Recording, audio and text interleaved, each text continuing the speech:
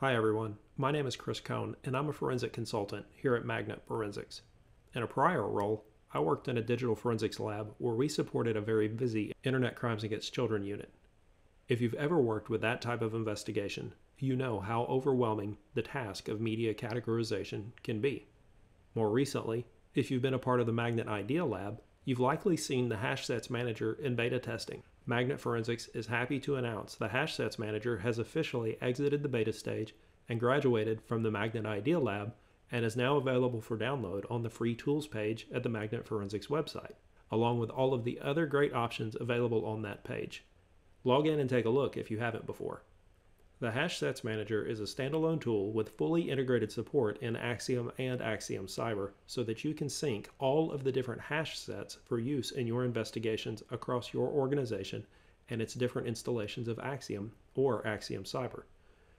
And while at first glance you might think this is a tool only designed to assist in CSAM investigations, I'd suggest this is something you're going to want to implement no matter the type of investigation you're tasked with. I feel like we talk about the volume of data digital investigators are dealing with in just about every article, blog post, video, or webinar these days. It's a real thing, but you are living it and having to work through it in every investigation. The HashSets Manager really can do some of the heavy lifting for you on just about any digital forensic exam, and we're going to look at some of the different ways you can use it. One of the things I found is that examiners I worked with would not take the time to import and properly set up hash sets for use in their investigation. They were so busy working from one case to the next, they couldn't stop long enough to enable features that may save them hours on every investigation, or even more. So to begin, you'll need a copy of AXIOM or AXIOM Cyber installed, and you'll need to go visit the Tools menu and select Settings to ensure the option for HashSets Manager integration is enabled under Product Integration. So from the Settings window, I'll scroll all the way to the bottom, and then I'll check the box for HashSets Manager. Scrolling down, we see we have a link here and some instructions to download and install the HashSets Manager. You could use the link shown to download the HashSets Manager, or log into your customer support portal account on the Magnet Forensics website and navigate to the free tools page. Regardless of which method you use to download the HashSets Manager, you'll end up with this installer. I've mentioned the HashSets Manager can be used to manage hash databases across multiple workstations and installations of AXIOM or AXIOM Cyber, but it can also be installed on the same computer you're running AXIOM from. HashSets Manager isn't just for organizations with multiple examiners, workstations, and installations of AXIOM. It's perfectly suited for use in a one examiner shop running on the same workstation alongside AXIOM or AXIOM Cyber.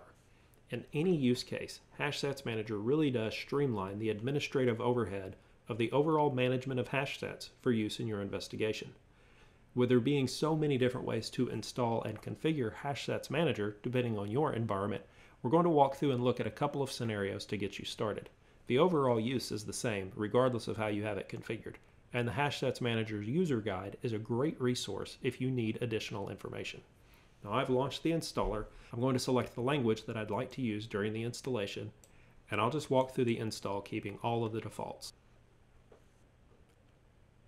Once the installation completes, I'll select Finish, and this will launch the HashSets Manager web portal in my default browser. Remember, in AXIOM and AXIOM Cyber, you can use hash sets to both include and exclude items shown in the Artifact Explorer. And you can use HashSets Manager to upload and manage multiple hash sets in a single centralized database, which can then be queried by all of the workstations in your environment. No more having to go around to each machine to manually perform NSRL or Project Vic updates. Let HashSets Manager do that work for you. Now we've walked through HashSets Manager's installation and talked about importing hash sets for inclusion and exclusion purposes. And in the example we've been using, HashSets Manager has been installed on our own local system. With HashSets Manager, I could use the options to add a hash set under the Media Categorization Hash Sets heading to upload a hash set from Project Vic Arcade for use in media categorization.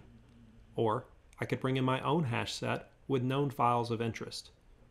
Finally, scrolling down, beneath the Non-Relevant File Hash Sets heading, we have the ability to import hash sets such as the NSRLs from NIST to exclude known non-relevant files like standard icons and screensavers.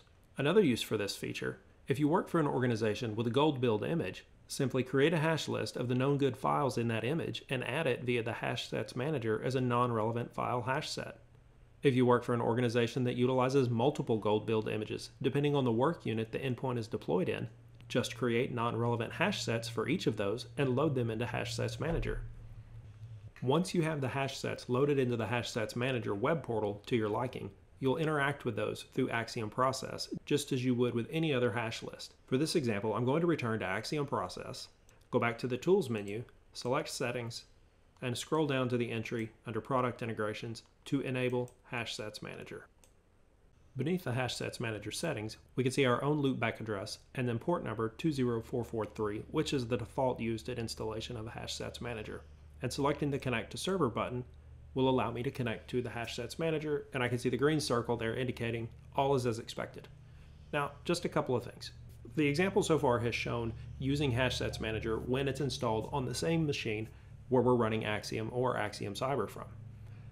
One of the other use cases for this, and one of the things we've talked about, is the ability to utilize the Hash Sets Manager for centralized management of a variety of different hash sets. So you know what it looks like when it doesn't work. I'm just going to put something ridiculous in here, 1.2.3.4, and connect.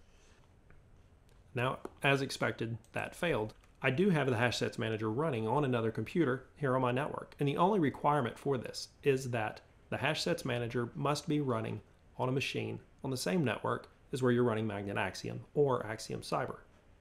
So continuing with this example, I'll just do the ipconfig command so that we can see the IPv4 address for this machine is 192.168.40.40. Now I have another machine running where the last octet is .69, and I have the Hash Sets Manager already running there.